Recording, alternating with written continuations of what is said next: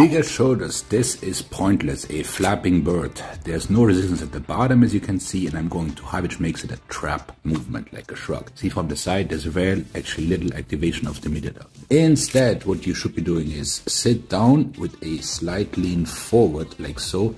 Turn the thumbs down. Now you work in the side. As you can see, I'm not going all the way down. I'm keeping a little bit of space there because down there, there's no resistance. Sit down, lean forward, and turn the hands. Maik out.